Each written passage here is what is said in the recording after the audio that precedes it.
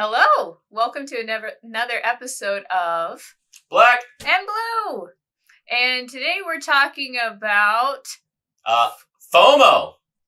FOMO. Mm-hmm. You just taught me this. Yes, I did. acronym. I hope to become hip and with it. I am definitely not hip with it, but Deaconess is. I had no idea what FOMO stood for. I had to Google it. Google is my friend.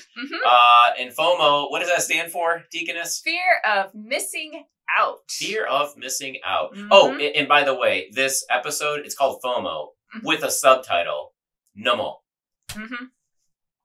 FOMO? FOMO? Nomo. FOMO? Nomo. Yep. Because we're going to talk about how, anyway. Well, I don't want to jump the gun. Don't do that. Not yet. We'll get to Jesus eventually, right? Always get to Jesus. Yep. First, FOMO. Fear of missing out. How, give me some examples of what we're afraid of missing out on. Fear of missing out of relationships, of vacations, missing out on going to the right college, fear of missing the right scholarships needed for college, fear of just missing out on the happiness that you see around you. Can you think of other examples? Well, fear of missing out. Just on life in general. Scrolling through Facebook.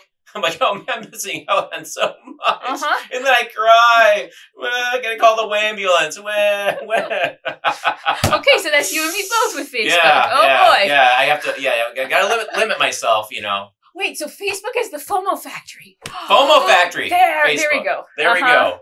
Yep. What FOMO does for me is, it creates this unease. There's anxiety, stress, discontentment, unrest. Yeah. So FOMO is a disease that causes dis-ease. Did I just do that? I'm sorry. Thanks be to God, we have a God, Jesus, who comes to crucify FOMO, to bury FOMO in the black hole of his death. And we see that actually from the cross. In the Gospel of John chapter 19, there are these three words that help us see Jesus crucify FOMO and put FOMO to death. The first word, woman, behold your son, behold your mother. Yeah, that's what Jesus says to Mother Mary and to John. And there we see Jesus, he families us. That is the first word. And all these words are going to begin with F, by the way. We like alliteration. You couldn't already tell. Yeah. Second word. I thirst. I thirst. Yeah. Jesus, he fills us. Yeah, that's the second word. What is the final word? It is finished. Jesus, he finishes. He completes us. He makes us whole. And so we're going to go through these three F's together to see how Jesus crucifies FOMO. He families us, he fills us, and he finishes. He completes us, he makes us whole. So, baseball is going on, very soon. 3 strikes and you're out. Here it's 3 words and you're in. These 3 words get us in, right? Into a family. Right? So, first word here, Jesus families us. Woman, behold your son, behold your mother. What's really fascinating is that in the Gospel of John, there are only 2 places where we see Mother Mary. In John chapter 2, wedding at Cana. So, Jesus goes to a wedding because Jesus goes to parties. He likes to party. Yeah. So he goes to a wedding and Mother Mary goes to Jesus and says, hey, they have no more wine. And when the wedding wine runs dry, the wedding party does cry. That was a big no-no in the ancient world, running out of wine, because they have 7-day wedding receptions. And so Jesus says, woman, what does this have to do with me? My hour has not yet come yet, right? My hour has not yet come. That hour, of course, is the Golgotha Calvary cross hour. And Jesus, of course, he does turn water into wine. The reason why I bring this up, these 2 places where we see Mother Mary, is because really both have to do with a wedding. Obviously, the wedding Cana, a wedding, duh. I mean, thank you, Pastor Obvious, right? But Calvary's also a wedding. Yeah. Jesus crucified on the 6th day, Friday. Oh, I think in Genesis there was a wedding on the 6th day, right? Yeah. What did our Lord do to Papa Adam? He put him in a great sleep, and from his side came a bride. From his side came a bride. And who was the bride? Eve. Eve. Yep, Mama Eve. Right? So on the 6th day of creation, a wedding. Adam, Eve. Right? And so at the cross, what John wants us to see is a wedding. To have that connection with Genesis 1 and 2 and the creation of Eve from the side of Adam. Jesus is the new Adam. And there on the cross is his wedding day. It's your wedding day, my wedding day, our wedding day. Because when Jesus dies, that new Adam, what gets plunged into his side? A spear. A spear. And what flows? Blood and water. Yeah, blood and water. Water and blood. Water that flows into the font, right? And that water washes you into really a family. You are the new Eve. I am the new Eve. She is the new Eve. The church is the new Eve. And so that water in holy baptism washing us into the bride of Christ. And then, Jesus, he's a really good husband. He actually feeds and takes care of his bride, the church, the new Eve. And he does so with that blood that flows into the chalice. We get to taste and see that he is good and that his mercy endures forever. And so what we see here with that first F is that Jesus families us. You're not alone.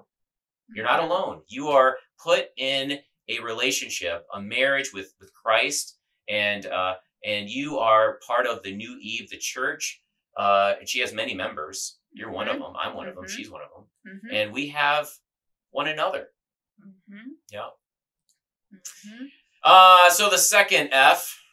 So in this family, we're filled, right?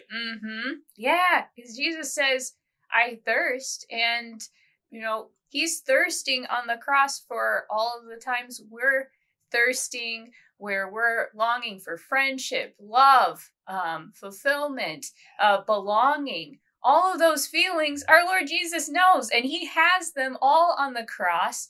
He has them so that he can, like Pastor said earlier, put them to death, and so that he can fill us with his body and his blood that flow from his side, so that he can fill us with his family, the church, putting an end to all of that longing. And because he's basically going, I'm it, I'm here, and I'm God. So my filling is the perfect life-giving filling. Everything else that you try to find to quench that thirst, it's not gonna work in the end. Yeah, leave you thirsty. It's gonna leave you thirsty. Yep. Even Gatorade. You're still gonna be thirsty. I still have to keep going to the store to buy more Gatorade. So there you go. There's proof right there. Yeah. And then the final one, again, another beautiful F. Jesus says, it is finished. Another way you can translate it is, it is complete. It is whole. So we get to be whole and complete in Jesus. I mean, our baptism tells us so. That's what happened. Jesus's cross has been placed on your forehead and on your heart in holy baptism. And so you are whole. You're complete. You lack nothing. Yeah. You're not going to miss out on anything because you have our Lord Jesus and his family, the church, here and now, today. And you have the promise of eternal life with him forever, and the life in the world to come. So you have it all. You have Jesus, our good shepherd, so that you and I and Pastor, we lack nothing. We're complete. We're whole in Christ. Yeah, the Lord is my shepherd. I shall not want. We don't need anything because we have it all in Jesus. Yeah. Yep. And so we're not missing out on anything. We have an abundant life with Jesus, right? We have more forgiveness then we have sin. More life, then we have death. More health, then we have sickness. More peace, than we have anxiety and unrest. Yep. Yeah. Yes. So we see with these 3 words, Jesus family. He families us. He fills us. He finishes. He completes, and he makes us whole. Right. And so with these 3 words, he really is crucifying, putting to death FOMO. Woo! Fear of missing out. Nomo. Yep.